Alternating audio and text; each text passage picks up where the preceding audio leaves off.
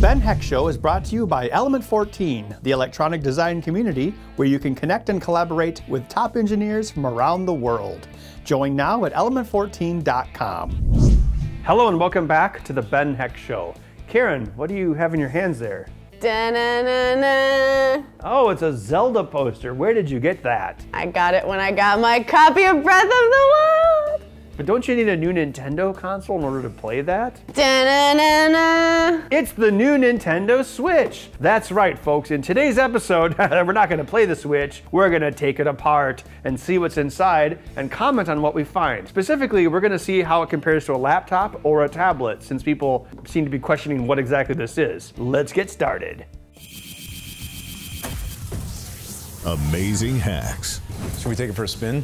Inspired designs. Imhotep's priests. Regrettable acting. No one seems to get it. Each week, Element 14's The Ben Heck Show brings you innovative projects using electronics, engineering, and more. Well, Karen, Max stood in line for 8 hours and achieved a Nintendo Switch. Well, let's take a look at this thing. Okay. Are there any rooftop parties depicted on this box? There are not. Okay. The only console I ever bought on launch day was the Game Boy Advance. Really? Yeah. Plug it in, set it up, need help. That's what you're gonna need. Step 1, plug it in. Step 2, set it up. Step 3, you're gonna need some help. You got the blue and purple one? It's really small. My brother and I had this when we were younger on road trips. We'd be like, yeah. But then my brother would be like, Don't you have like 10 brothers? I have 3. So if I'm on a plane, I can be like, I'm playing Skyrim on a plane. This actually fits my hand perfectly. It's like it was made for me. The buttons are closer in size to what you'd see in the DS than a home console. One's different. Oh wait, don't these things have ice cubes in them? There was a rumor when they first released the iPhone that they had people with very large hands model it to make it look smaller than it actually was. Well, here's the console itself. Well, I noticed in some of the videos online that there's lots of screws, which is good for our cause. Yeah. Look, there's regular Phillips. Oh, it's all Phillips. They don't even have any oh, look at this. This is weird. Look, there's Phillips screws on the sides, but tri-screws on the back. That's the important part. Well, it's thicker than your average modern tablet. Well, I mean, which is good because that means it has more power and more battery. And it actually has active cooling. See that? There's a fan. I think there would need to be. Not necessarily, but they're probably clocking it pretty good. So that's where the game goes. And there's a headphone jack, so they're doing better than Apple. Volume, power, that's pretty standard. USB-C on the bottom. So USB-C, you can get video out of it. And then, oh, the kickstand. Oh, then you can put extra memory in the kickstand, which is good because apparently it only has like 25 gigs after formatting. Oh. Well, the kickstand does feel kind of flimsy. I read online that people were complaining about that. Can I open the rest? Yeah, go for it. Stuff and Switch things. guide, warranty things. Oh man! All right, I gotta assemble this. Granger things. So there's a slide. Shoop. Yeah, seriously, this is like made for me. This is like so comfortable. Can you do it just via gravity like on the commercial? Oh, look at this. See? This is just a light tunnel. See, it's a piece of plastic. Oh, yeah. Right? The LEDs in the side of the controller basically just go through that light tunnel and illuminate out the front. So this is just an inert piece of plastic. It's just a piece of plastic with metal things on it. I mean, that's a pretty clever idea, but it's too bad this thing can't charge the Joy-Cons. Oh, this is the power brick? Is that like the Decepticons? Okay, let's see. 5 volts. Oh, it has 5 volts and 15 volts? It must use the 15 volts for fast charging and when it's running in docked mode, which is kind of like fart mode. So these are basically symmetrical, so it should go on like this. I think this is just to increase the mass of the controller. So well, it's that's what I was easier to grip. saying. Yeah. Because if you look at it, man, that's kind of tricky. See, I don't know. Here's a concern I have with the system. Like, if you buy this for your kid, they could lose the Joy-Cons, they could lose the strap thing, they could break the strap thing. I mean, like that's how it was with the Wiimote. I mean, granted, these are smaller, but this isn't much different than the size of like my Roku remote. These are $80 a pair. I know. To buy separate. Oh, is this the adapter box? Yeah. Wow, it's not much to it. Well, there has to be something to it. I mean, it has to at least have a USB-C to HDMI adapter. Maybe we should take this apart first. Strange that this has the security tri-screws on it. Oh, that's too big. You can open our console all you want, but whatever you do, do not open our proprietary piece of plastic that has a USB port on it. So it's got 2 USB 2 here, and then one on the inside is USB 3. You can tell because it's blue. Right where I left you, not where I left you. So it always reminds me of one of those movies where like pulling bullets out of Wolverine or something, and then they like, there's always a close-up of the bullet going thunk into the jar. It's like, I'm Wolverine, I fought in the Civil War, and now I'm an old man. No good. So USB-C has 6 differential pairs. I wonder if they hit anything on the bottom here. They may have. Oh, that's efficient. I guess we can look up the chips. Let me grab my phone. VL210Q4. All right, so this chip here is a USB 3.0 hub controller. Is this even, oh, it's just set there in place. I say you want to pull it out, there's just those 2 tabs. Well, we have to release the ribbon cable first. Yeah, come on, there we go. So they're running all the current through this ribbon cable. Oh, there's a few more things in the back. We got 2 8-pin SOS-IC chips. Those are probably some sort of power regulators. Oh, it's got another USB-C here. That must be the power input. I mean, there's not much to this. I wish we could figure out what this chip in the middle is doing. It's probably like the king of the wicker people. See, you got the HDMI here. And see how the traces, you can see the 4 differential pairs quite clearly. Oh yeah. Those are the video signals. Then they go into vias, and then the other side of the board, they go right here. So I'm thinking the chip in the middle is probably doing like a USB-C to HDMI adapter. We can't find the part, but that's most likely what it is. Basically just a USB hub is all this really is. You wanna put that back together? Karen, I can't wait any longer. Let's take apart the main console. Yeah! Hey, maybe you could take apart one of the Joy-Cons while I do that. Okay. Now look, all those screws, all they were was to hold this in place. What? There's like a chip at the bottom of it? Huh? Oh yeah, look. console? Yeah, there's a connection. See that? Yeah. That must be how it charges and gets the data off of it. Hey, are you using the Triforce on that one? I am. Okay, do you have an extra? This has Tri on the back and Phillips on the sides, which is so weird. I will never be able to hear Waiting for a Star to Fall without hearing it as Waiting for a Sloth to Fall. I'm mad. It's forever changed in my head. So I'm kind of wondering if this is going to have a soldered RF cage on all the chips like most cell phones do. If it does, that's going to make it more difficult to see what's inside of it. Oh, there's a little screw on top. And there's a Phillips on top. That's so bizarre. Oh, there's a little screw under it. And this one's Phillips. Like, this is so random. Maybe some guy was like drinking sake and be like, oh, Phillips here. On that one is gonna be a drive screw. Oh, I'm so drunk.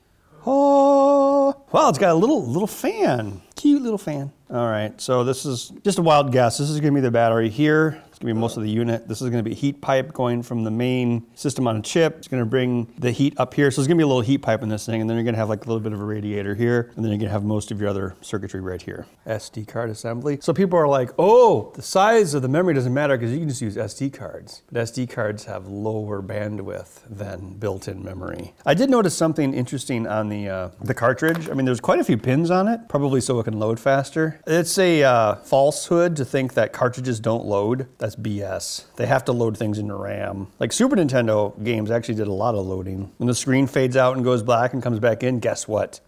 It was loading. Well, okay, I'll say this so far about the system. It's built like a game console, not a glued together cell phone. So that's a win.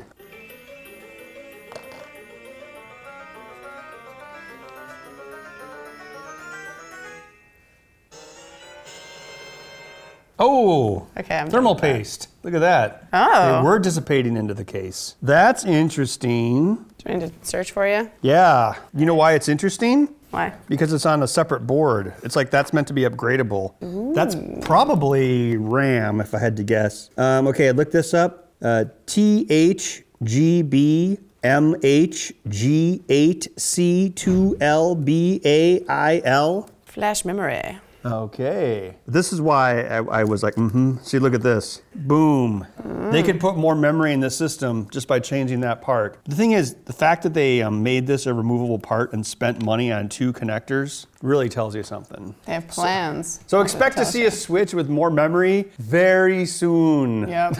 And then the rest of us are gonna be like, ah. Well, Karen, the formatted size is like 25 gigabytes and Zelda's like 14 gigs. So basically, if you didn't have a cartridge, which is the future, the internal memory would only hold 1 game, 1 full-size game.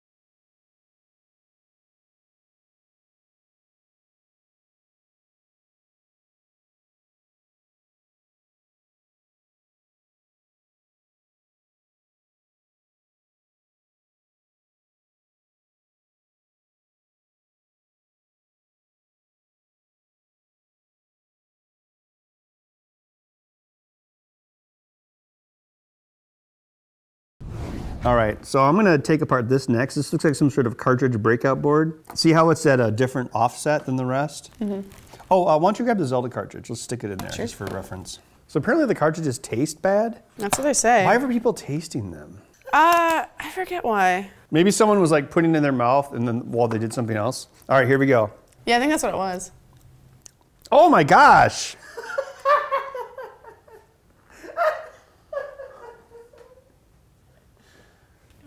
Does it taste like death? Are you gonna be okay?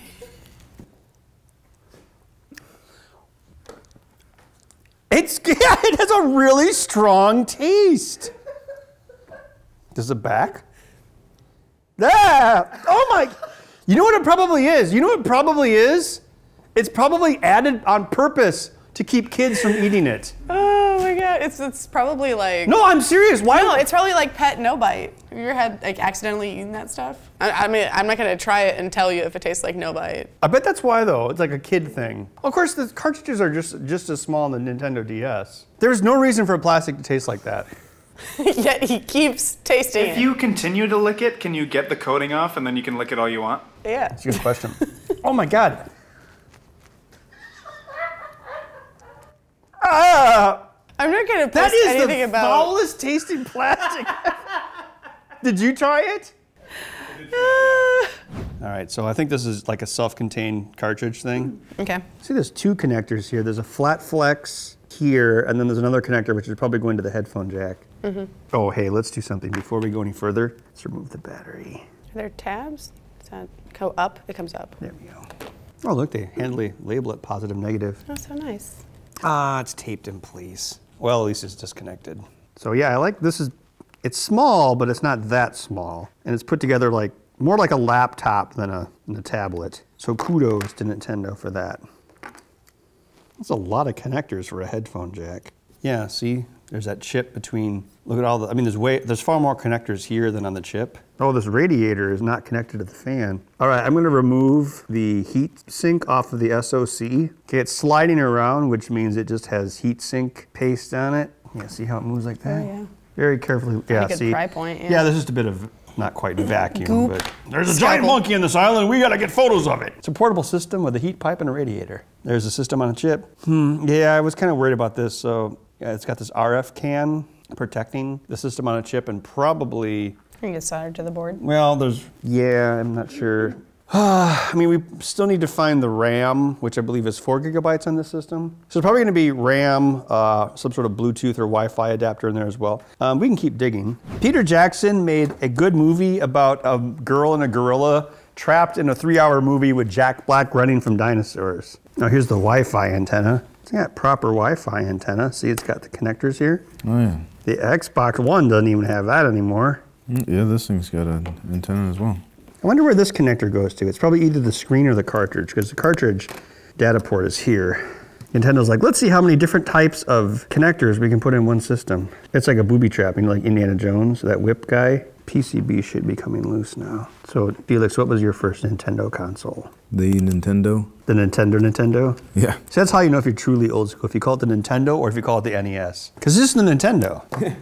This is pretty interesting. What'd you find? Just how this was put together. No? It's not like I found anything. It's just the ribbon cable wraps around. It's a booby trap. Underneath, and there's screws underneath it. The Javitas are closed. Poison is fresh 3 days. It's like, what was the order in which this was assembled? That's what you have to figure out. In Latin, Jehovah starts with an I. Oh, I see. This one goes this way. Come on. Geez, that's a really high density connector. Look at that. Yeah. I wonder if that's where the cartridge went in. All right, so the USB-C is kind of holding it in the case. Unless this is a combination video and cartridge connector cable, I'm assuming there's still one more big cable that we haven't seen yet. Maybe removing the fan will help. Oh, the fan is vibration mounted. Look at that. They didn't just whack this together. Yeah, they definitely put. Yeah, look at that. It's vibration mounted. Yeah. This is. Well, Nintendo's really good at building things. You know, even though, like, sometimes I'm mean to Nintendo. I mean, their engineering is great. Maybe not as good as Sony, but. Oh, there we go. That was it. Ta-da! Yeah, you know what? Maybe we can remove this can. Yeah, it looks like this is a combination video and cartridge access port, because that's the only major large connection coming out of this system. Oh, look at those trees. Look at that. That is so ancient. It's interesting. Why did they do? You know what? They probably did that for signaling purposes. Because even though electricity moves at the speed of light, it still adds up. It's kind of interesting. Oh yeah, there's the differential pairs going into the USB-C. All right, so just to predict, this is going to be your system on a chip, and this is going to be probably two 2 gigabyte RAM chips. And then over here is going to be your wireless. Karen would be like, no, my Switch, Zelda, no. So you have two stages of thermal paste. Yep. Oh, gee, 3 points. Now, you know what's interesting about this? This looks a lot closer to, it looks like more of a full-size CPU than something in a portable system. There it is, NVIDIA. Interesting, there's no Nintendo branding on the chip. Really? Like you can go back to like the Game Boy Advance and it's an ARM chip, but you know, got Nintendo written all over it. But this is just NVIDIA. This is, I think it's a Maxwell architecture Tegra processor. So aside from the fact that this is ARM, it's kind of closer to a laptop, really, like the way the heatsink is done, which is good, you know, for Nintendo fans. As I speak of them as a separate class from myself. Well, because it means the system has more potential for power. This is probably just gonna be your Wi-Fi Bluetooth adapter. I'll take the can off anyway. Yep, there it is. Well, Karen, we got the Nintendo Switch back into one piece, or like 8 pieces since there's so many accessories. If you have any questions or comments about the Nintendo Switch, let us know on the Element 14 community on element14.com/TBHS. You can also go there to read about other upcoming episodes, builds, and special events. We'll switch you next time. Rooftop party. Dun, dun, dun, dun, dun, dun, dun, dun. Oh, I got my millionaire apartment. Dun, dun, dun, dun, dun, dun, dun, dun, dun. Oh, now I'm a millionaire hotel. Dun, dun, dun, dun, dun, dun, dun. Well, why didn't that guy? Okay, that guy had like $1 million apartment. He stayed in $1 million hotel, but then he flew coach. I don't know. I'm gonna go play this at a rooftop bicycle polo party. Hey Ben, I found something in the controller. What is it? Check it out. Wow! I could hear it before, but now it's real. I'm a ghost of toast. We can put that ape in the circus for a great price. He's finally here, ready for you, the first member of the DK group.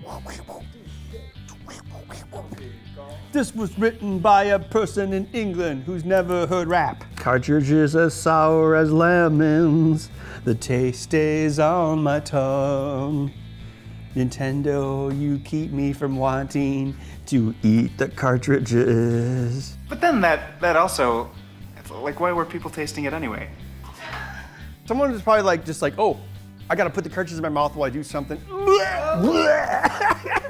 God, it's like licking a toad.